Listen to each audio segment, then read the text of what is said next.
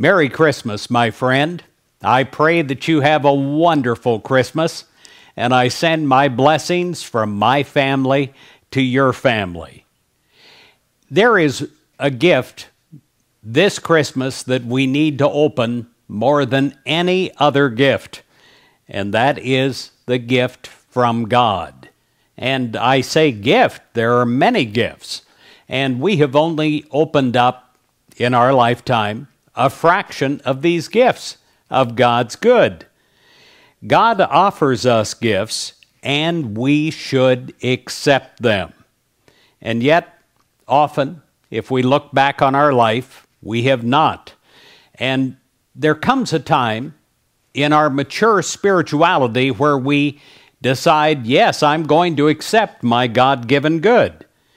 It is our part to seek God to grant what we wish, our part to make a beginning, God to bring it to completion, our part to offer what we can, God to finish what we can't.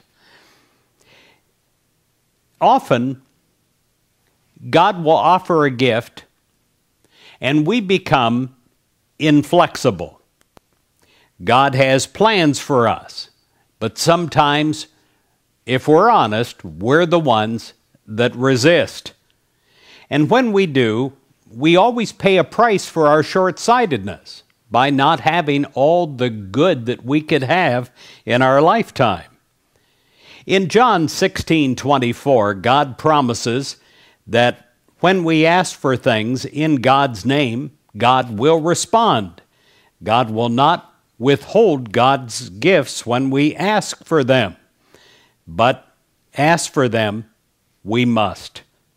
If we're wise, we'll ask for them, and we'll do it in an expectant way, knowing that the good will come from God.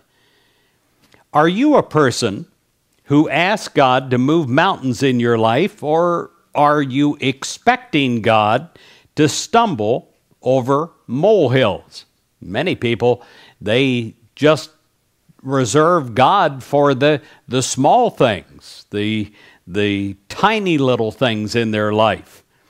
Well, whatever the need you have, whatever the size of that need, God can help you meet it, big or small. Whatever the size of your obstacles, God can help you overcome them. Ask for God's help today. And here is the promise from God. It's John 16, verse 24. Ask in my name, according to my will, and God will most certainly give it to you. Your joy, listen to this, I love this.